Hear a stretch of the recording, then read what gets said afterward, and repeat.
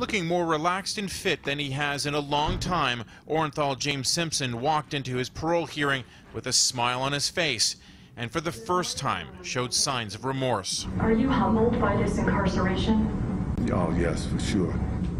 As I said, I wish it would have never happened. It was a conviction of kidnapping and armed robbery in 2008 after OJ and some associates went to a Nevada hotel room to retrieve items he said were stolen from him.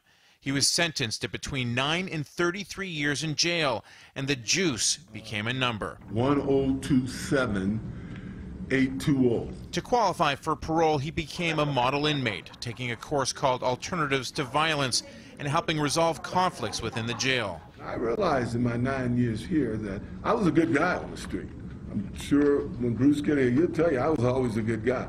But I could have been a better Christian, and my commitment to change was to be a better Christian. Well, he'll get his chance to prove it, because the parole board voted unanimously to set one of the most infamous inmates in America free. My vote is to grant your parole effective when eligible. Thank you. You've got no time to waste. The man known as the Juice was a bigger-than-life figure in America, a football star turned actor who was accused in 1994 of killing his ex-wife and her friend.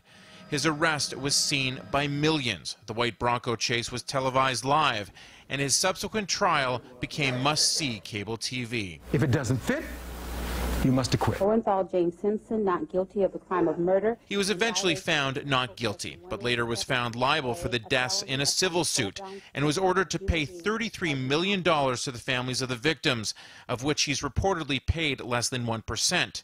To this day, he maintains his innocence. I've basically spent a conflict-free life.